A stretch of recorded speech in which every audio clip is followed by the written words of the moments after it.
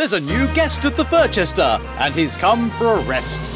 I've been giving too many pony rides. But everyone at the hotel wants a ride. Can I ride him, Mummy, please? Yes, anything for the little one. Oh, pony ride? Why, when I was a boy, I was quite the pony rider. Hey, me here Furchester's got pony rides. Mr. Carrot is our guest. He needs a rest.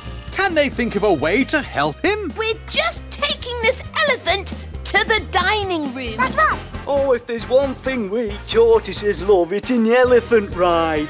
Will he ever get a rest? They'll have to think of something really good. No one wants to ride a lettuce. Oh, look, a lettuce. Oh, can we ride it? You see, my little bunnies, they love a pony ride. Would you mind? Oh, sorry, but Mr. Carrot is trying to rest. No, that's fine. I'm a pony after all. Giving rides is what we do. Well, if you're sure, Mr. Carrot, sir. Pony!